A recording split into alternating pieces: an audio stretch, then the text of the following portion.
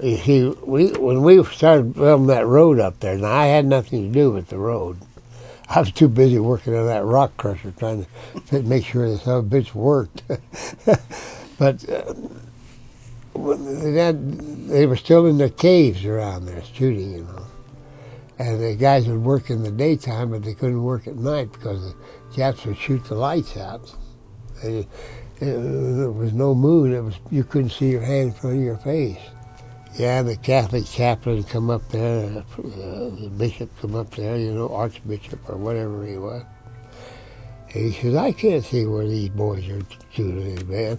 But what I meant to tell you was that camp coming along there, in the cemetery, I built a room about about the size of our apartment, and we put a 10-foot fence up there, two 5-foot fences, posts in. And we finally got a prisoner. They put him in there, and this Marine sergeant come walking by, and I still remember the tune he was singing. He was whistling Dixie. Walks up there, looking around like this, and flipped a hand grenade over the fence, and we had no prisoner. I think that's when we got turned in. Oh yeah, this was the worst place. Building for the Air Corps, see. But it's still salt water, even if it was heated up by the sun. Yeah, this is some more. This is how it was looking when we tore into it and started leveling it down for construction, you know. In the runway, still snipers in the area. 345. See, it's the north end of the island.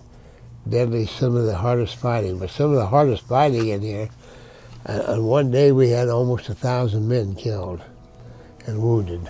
Yeah, I think this is Joe Each's building.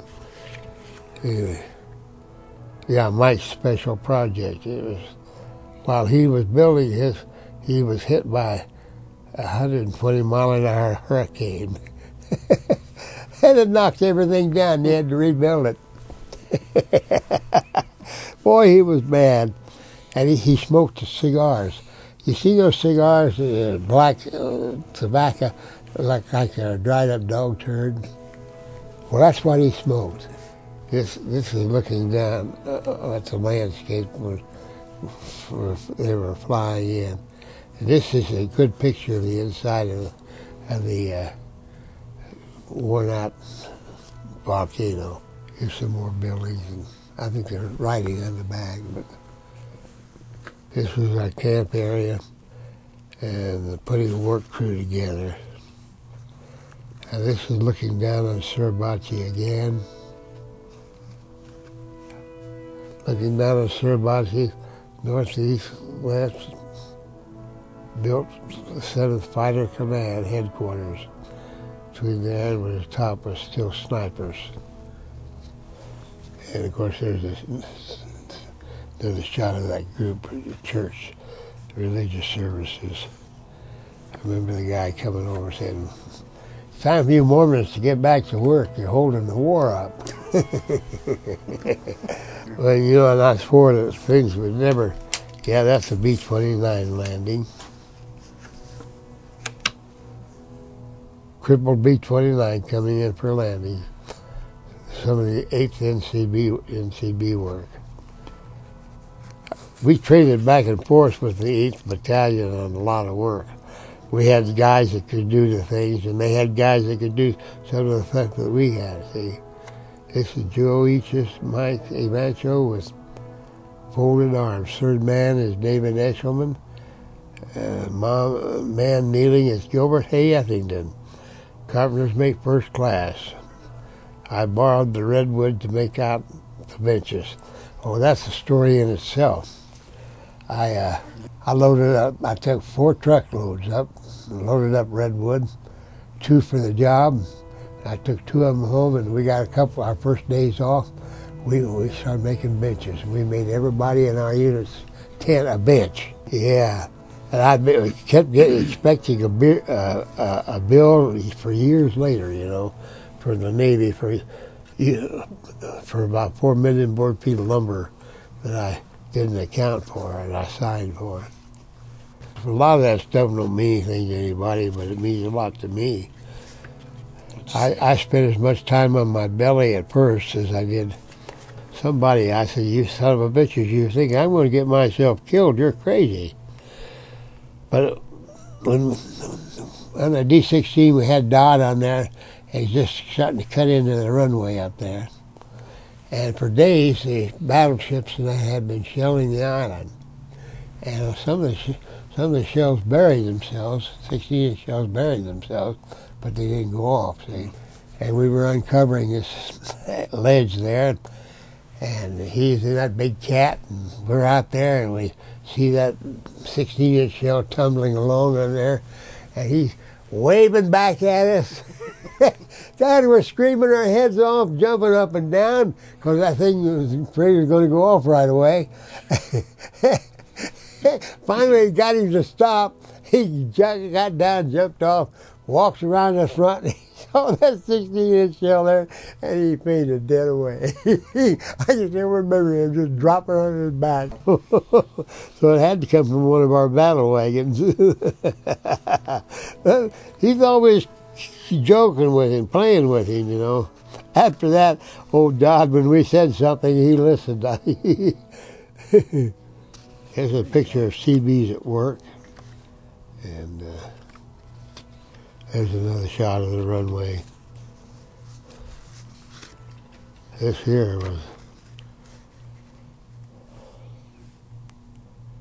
yeah, this is Mike and me, and this one here was making a decision of what to do.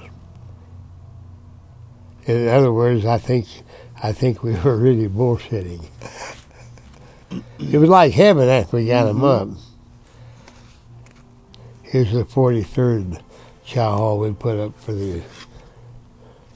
This is our tent area here. We poured the concrete pad, 16-foot square. Put the 16-inch tents up. We put a wood frame in there eventually, halfway up, and yeah, just stiffen it. And that when the typhoon come along, why, it just ripped everything all to pieces. Another Quonset under construction, walking on the ride. And this is the Navy hospital we finally put them in, you know. And they sure did wonders, let me tell you. This is Quonset workshop. Yeah, this is the Link Trainer building I was putting up for them. And we got it built. They let us sit in the trainers. They were supposed to get Link Trainer time, and they wanted to go to the officers club, and so we'd sign in, they'd sign in for us, and we'd go. And I was on that Link Trainer, and God, I'm flying along there just perfect. I said, Jesus, this is no trouble at all. I can fly a plane in nothing flat. I still remember that Navy chief says to me, he says, you know, you're a wonderful pilot, but you're only 2,000 feet below sea level. I never will forget that. That was sure hard on my ego, and of course, everybody kidded me about that for a long time. That's one of those pillboxes. Believe it or not, it was covered clear up to here, and then open here, and that. But when we needed to level things out, we just took all that and spread it out. This is our Marine friend. I can't remember his name anymore. Another picture at work. Iwo Jima, 700 miles from Japan, looking southeast. Yeah, here we are. These were a bunch of real guys, let me tell you. And now the names have faded, and even some of the faces are fading. I don't know whether it's me or, here's one of my work crews right here. Oh, Mikey Mancho and Dave Eshelman, yeah. They sure got along together. He worked for Sears in their building supply department, plumbing supply. He was a plumber by trade.